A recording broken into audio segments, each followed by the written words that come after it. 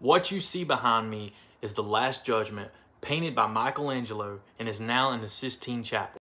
If you look below, right behind the crucifix, you'll see a cave. And there's something very strange in this cave that I believe is Sasquatch. So look right here. It has the same look as the Patterson gimbal. If you look, it almost looks just like it. Is this Patty painted in the 1500s?